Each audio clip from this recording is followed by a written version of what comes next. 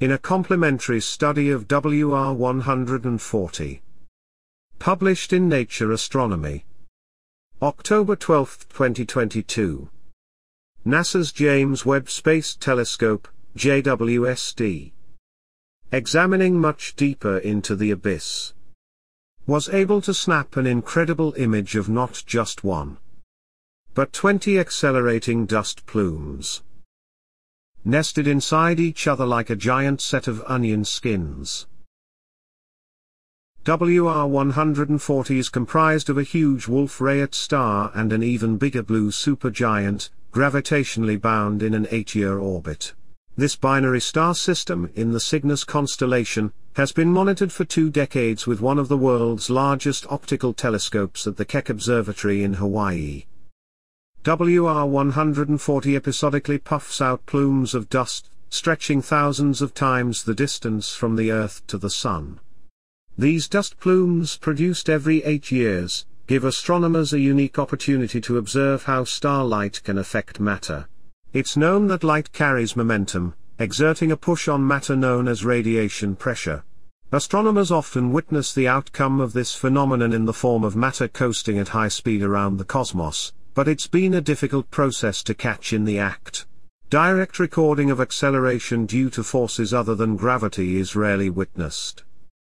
And never in a stellar environment like this. It's hard to see starlight causing acceleration because the force fades with distance, and other forces quickly take over, said Yinhua Han, from Cambridge's Institute of Astronomy, first author of the Nature paper. To witness acceleration at the level that it becomes measurable, the material needs to be reasonably close to the star, or the source of the radiation pressure needs to be extra strong. WR140 is a binary star system whose ferocious radiation field supercharges these effects, placing them within reach of our high-precision data. All stars generate stellar winds, but those from Wolf-Rayet stars can be more like a stellar hurricane. Elements such as carbon in the wind condense out as soot, which remains hot enough to glow bright in the infrared.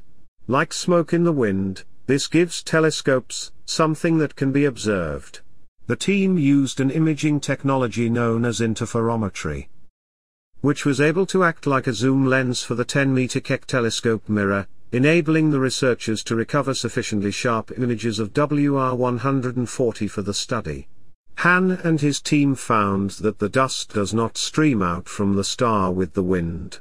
Instead, the dust forms where the winds from the 2 stars collide, on the surface of a cone-shaped shock front between them.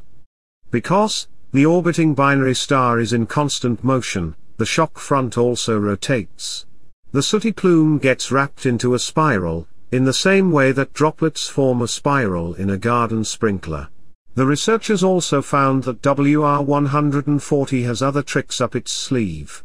The 2 stars are not on circular but rather elliptical orbits, and dust production turns on and off as the binary nears and departs the point of closest approach. By modeling these effects into the 3-dimensional geometry of the dust plume, the astronomers were able to measure the location of dust features in 3-dimensional space. Like clockwork, the star puffs out sculpted smoke rings every 8 years, with all its wonderful physics written on them inflated in the wind, like a banner for us to read, said Professor Tuttle. 8 years later, as the binary returns in its orbit, another appears the same as the one before, streaming out into space inside the bubble of the previous one, like a set of giant nested Russian dolls. Because the dust produced by this Wolf-Rayet is so predictable and expands to such large distances, it offered the astronomers a unique laboratory to examine the acceleration zone. In the absence of external forces, each dust spiral should expand at a constant speed. We were puzzled at first because we could not get our model to fit the observations, until we finally realized that the data did not fit because the expansion speed wasn't constant, but rather was accelerating. An extremely rare phenomenon caught for the very first time on camera. In one sense, we always knew this must be the reason for the outflow, but I never dreamed we'd be able to see the physics at work like this, said Peter Tuttle.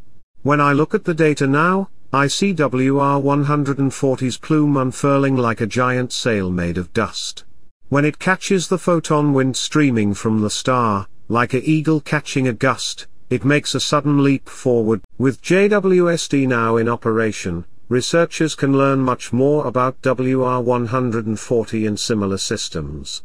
The James Webb Space Telescope offers new extremes of stability and sensitivity, said Professor Lau, who led the JWST study. We'll now be able to make observations like this much more easily than we could from the ground, opening a new window into the world of Wolf-Rayet physics. Please like, share and subscribe for more great content. Happy Days News. For more brilliant stories like this one or more information regarding the research, visit happydays.io. Thank you for listening. Stay informed and stay happy. Happy Days.